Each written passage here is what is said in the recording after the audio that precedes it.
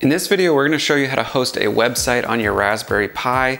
You're not going to need any sort of new account or subscription service. In fact, we can complete this in one line of code using sudo apt-get NGINX install. Yes, we're going to be using open source software NGINX. That is my favorite server software. Super accessible, super easy, and we'll show you how to stand up your own website.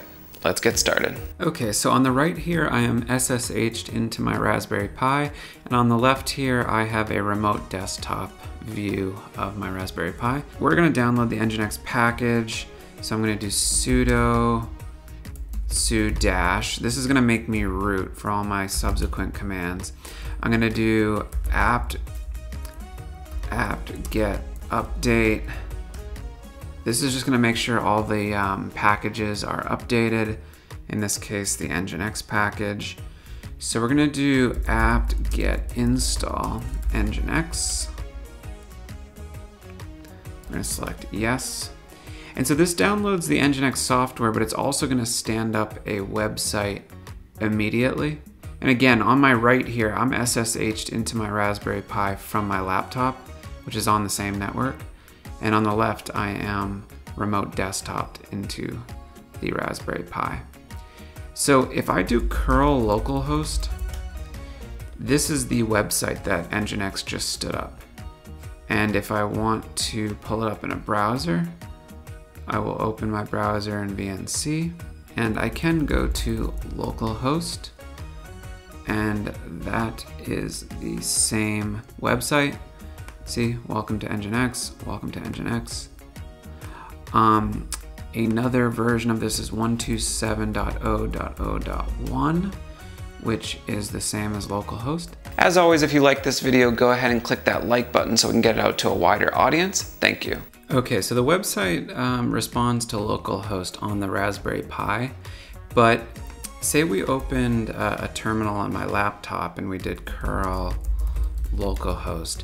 There's nothing there. Localhost is specific to a device, but there is a public IP address for every device.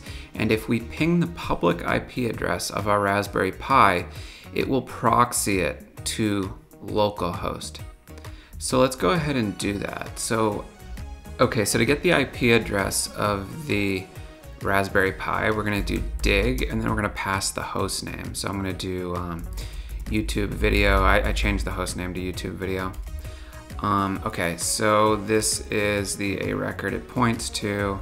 So that's the IP address of our Raspberry Pi on our local network.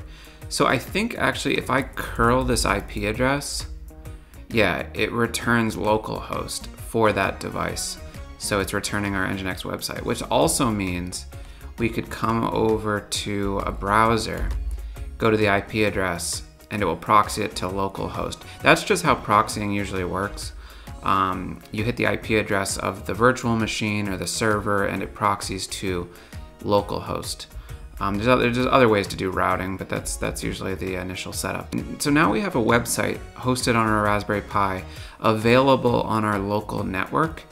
And then let's just change some of the HTML so I can show you how to modify this. So let's go back to the shell that's in the Raspberry Pi. So we're gonna go to root directory, and then if we go to var, and then www, and then HTML, this is where the HTML is stored. So one thing we can do is we can edit the index file. Apparently I don't have Vim, so I'm gonna do apt-get install Vim. Vim is a text editor, my preference. All right, so I'm downloading Vim, and then I'm gonna use Vim to edit the index.html file. Oops. There we go. Okay, so so we can kill this, and then we can add in, I don't know, h1. This is a YouTube tutorial.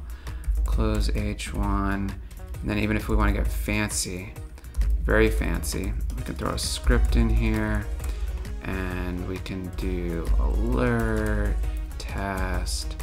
So now we're running HTML and we're running JavaScript. So let's go ahead and refresh our page. There's our alert. There's our new h1. So That's how you host a website. So you have the root directory there. You can, FTP your entire website into that root directory, or organize the files in any way you see fit. If you want to stay apprised of the latest around emerging tech such as IoT, Google Cloud Platform, then go ahead and click that subscribe button so you stay in the loop as we publish new content. Thanks.